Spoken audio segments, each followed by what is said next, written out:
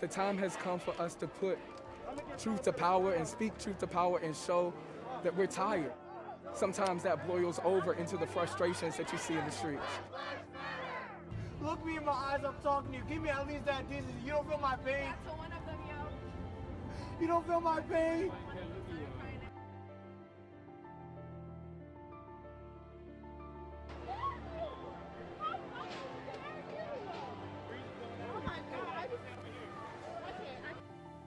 The cries for justice in the street, it's on us. The pain being made manifest for all America to see, it's on us. It's on us in this body to do something, to change the law. We can do that.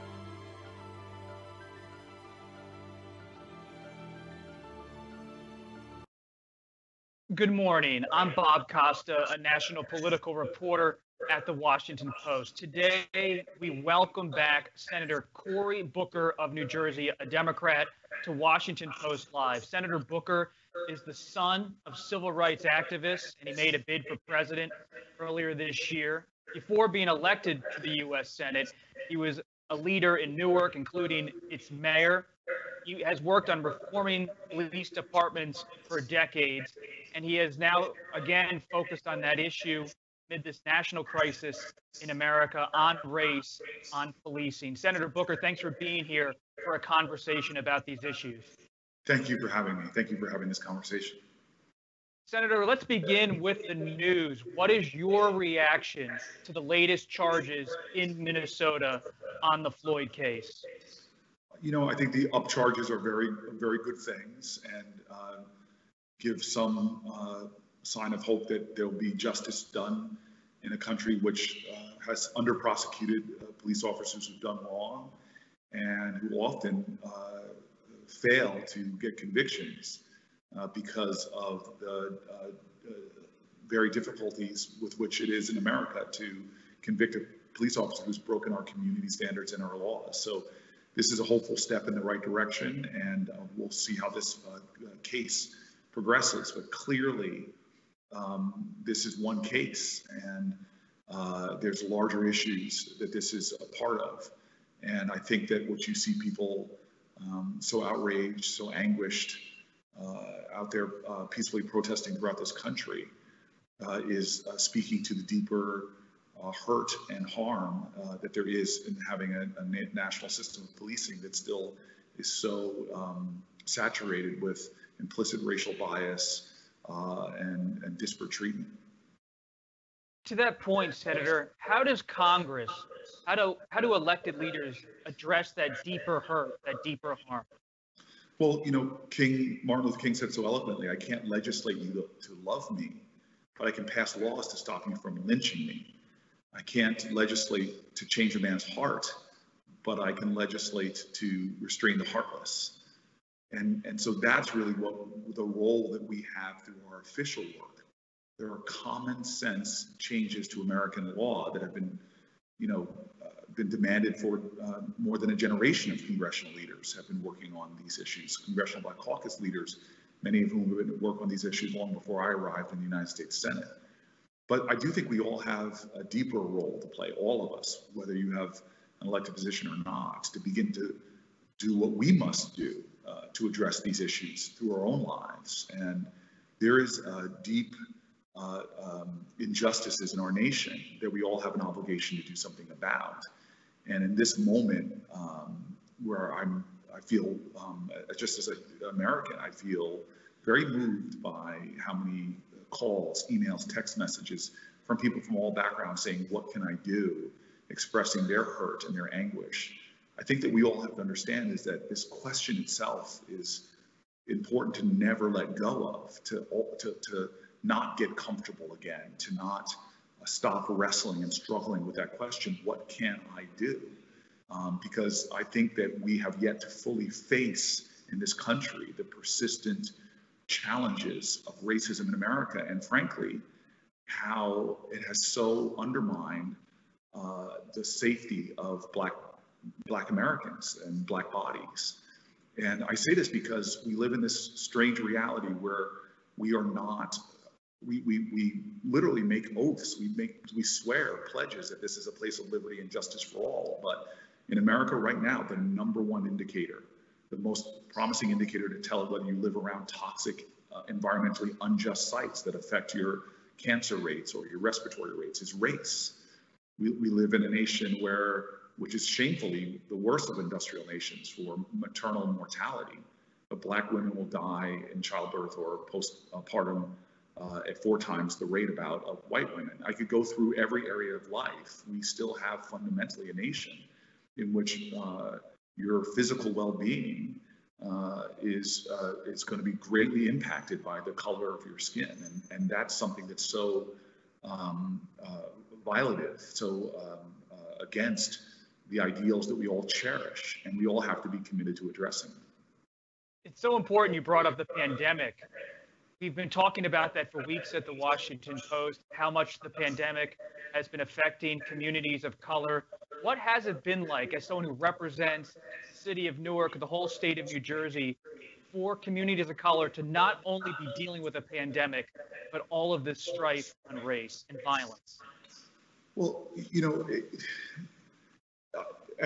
this is what's been hard about this year for me, is that the grief and it has just been building. It's built because, I think I'm the only senator that lives in a Black and brown low-income community.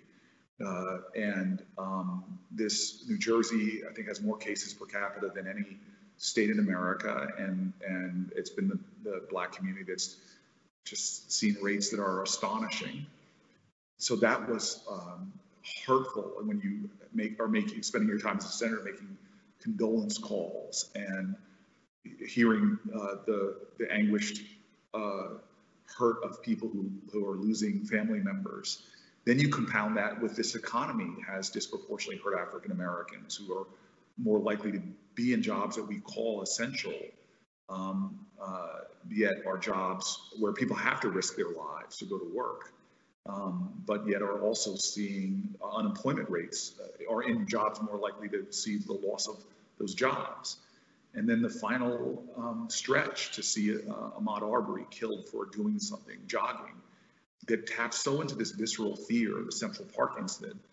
I don't know a Black man in America that doesn't know that visceral fear for your life and how fragile the circumstances you live in are.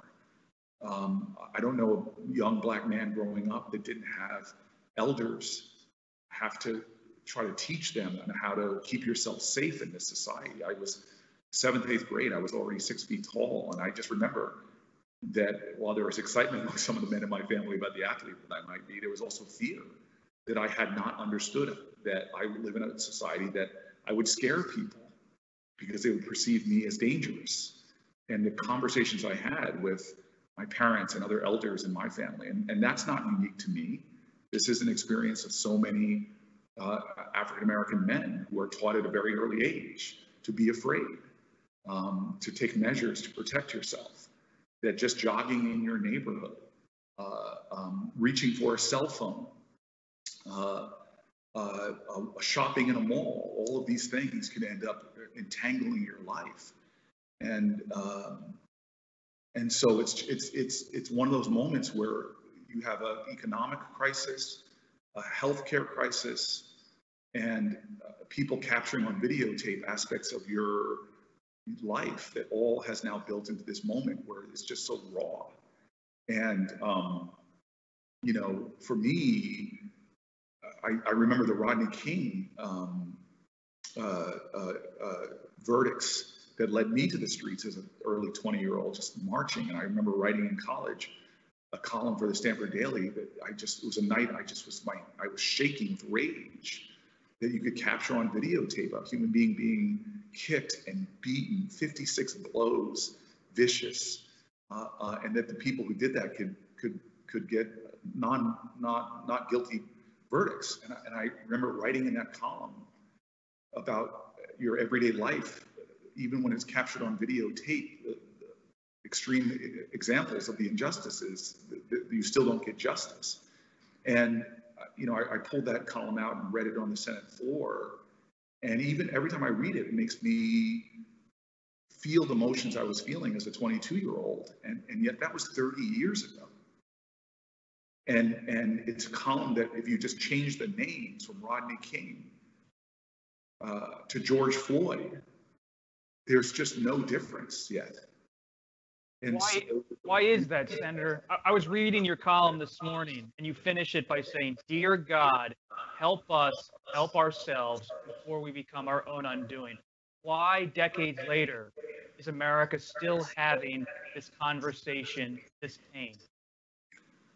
You know, I think that one of the most dangerous things is good people who don't feel or are not connected to through empathy and awareness urgencies for change.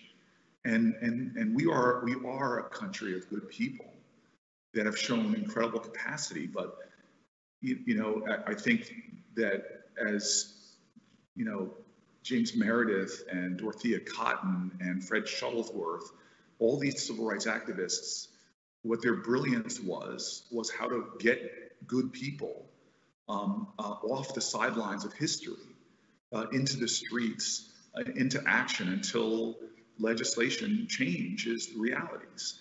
The Voting Rights Act, the Civil Rights Act, the longest filibuster in the body in which I sit was a racist rant against civil rights legislation by Strom Thurmond. We didn't overcome those things because a bunch of senators got to the floor and said, you know what, hey, let's get this done. Or Strom Thurmond didn't say, you know, hey, I've seen the light, I've changed my mind. No, we got it because diverse coalitions of Americans, Black folk, brown folk, white folk, Christian, Jewish, Jain, Baha'i, suddenly understood that this is on me to change this. And we in this country have grown comfortable with levels of outrage. I mean, we are the land of the free. Think about this for a second. We brag about being the home of the free, the land of the free and the home of the brave. And we incarcerate as 4 or 5% of the nation's population. 1 out of every 3 incarcerated women on the planet Earth are in the United States of America, overwhelmingly nonviolent. And look at the people we incarcerate. We incarcerate the mentally ill at rates that are astonishing, the addicted, poor. We've criminalized poverty. The majority of the women we incarcerate are survivors of awful sexual trauma. We do things to people in prison that are human rights violations, strapping down pregnant women, giving birth, putting children in solitary confinement. We are so disconnected from the things that are done in our name. It's the state versus a child who's being tried as an adult for doing things that 2 of the last 3 presidents admitted to doing. And yet we don't connect ourselves to that with a sense of responsibility. And so I've said this during my presidential campaign that, and frankly, during my life, that I just think that this is a nation that the challenge we have, and as much as my party often tries to personify it in Donald Trump, this is not about him. This is a moment that's not a referendum on a party or a person. It's a referendum on all of us. And will we become a more beloved community where the injuries and the harms of our fellow Americans motivate us to act? And if it's not, then this experiment will fail.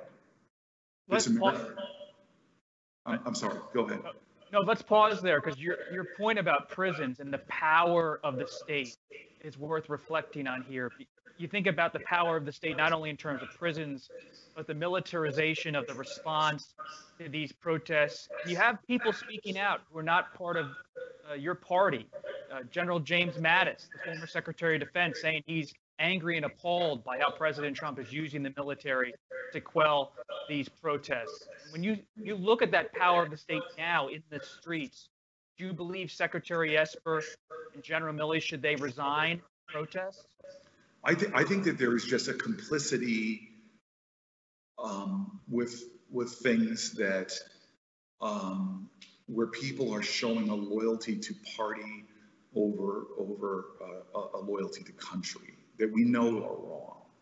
When we are a nation whose institutions are very, very sacred, and to have a president who will attack the media in ways that we haven't seen in modern America, but sound a lot like authoritarian leaders and their tactics in other countries to intimidate, to bully, to delegitimize.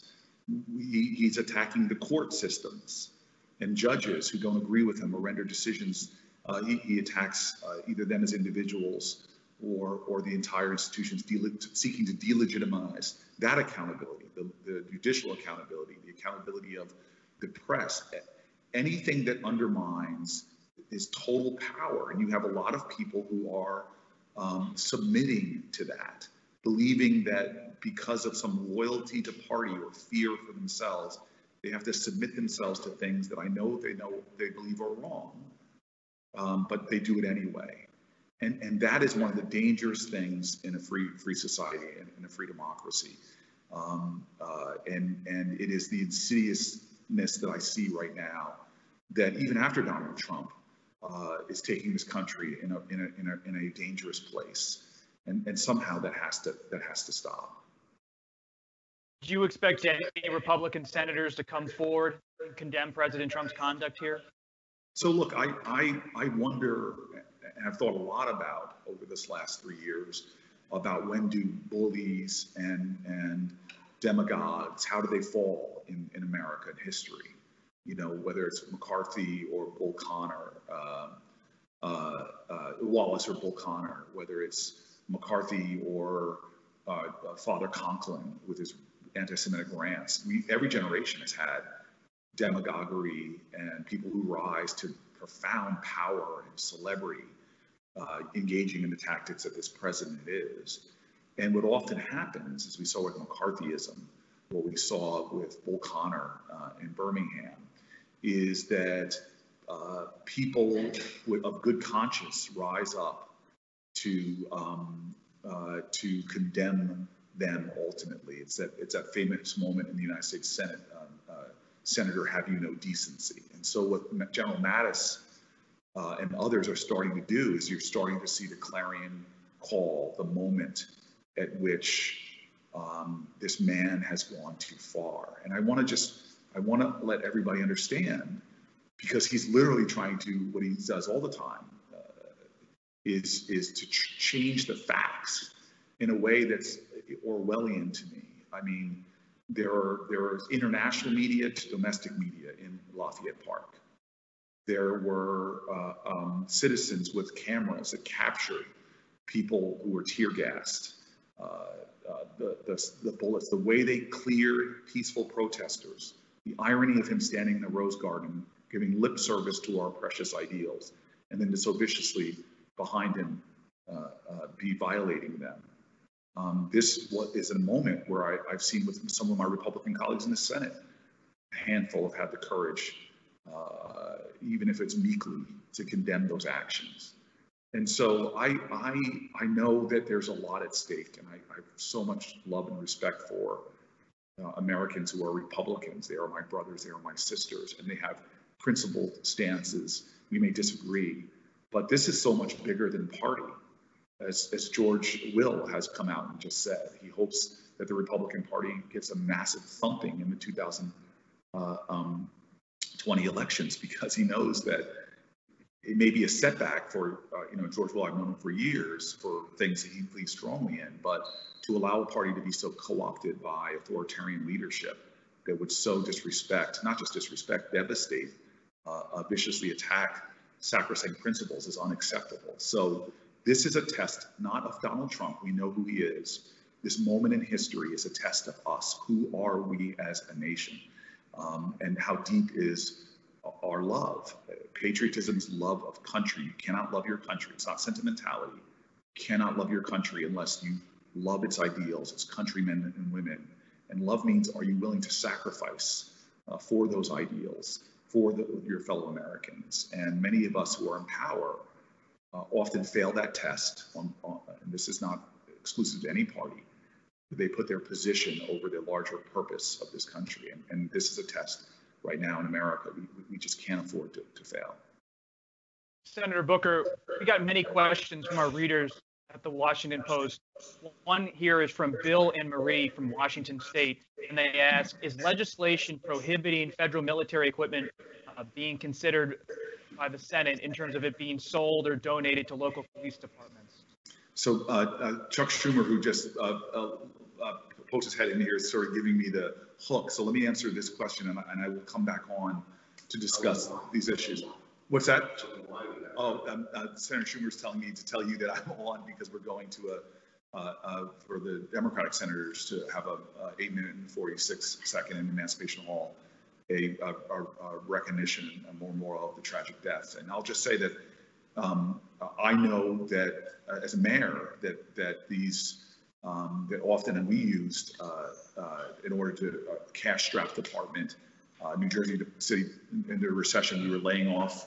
I mean, I think Trenton laid off a third of their police department, was relying on help from the federal government, and often it was to get critical equipment. But I think there's a line there that we should not cross. The militarization of our police is unacceptable.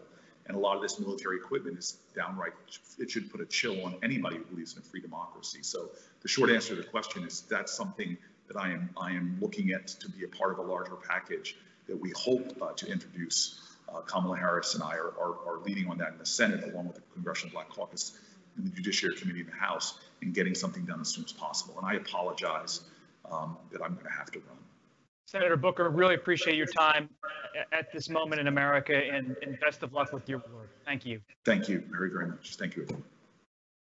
We're going to let Senator Booker go there. He's at the U.S. Senate. Senator Minority Leader Chuck Schumer was calling him to go to a moment of silence just down the hall. So it was still good to catch the senator for about 20 minutes during a busy day at the U.S. Capitol. It's a strange moment there at the U.S. Capitol for reporters and lawmakers, still socially distant due to this pandemic with protests outside. What a moment in America. And as we continue these conversations at Washington Post Live, I hope you continue to join us. It means a lot to have you participate with your questions, your viewership. My colleague, Jonathan Capehart, who you know well, will have an interview later today with Minnesota Attorney General Keith Ellison. We talked about the charges with Senator Booker, and they will discuss Mr. Floyd's death and what's going on in Minnesota to respond to that, both politically and legally. But for now, thanks for being with us. Stay safe and stay well.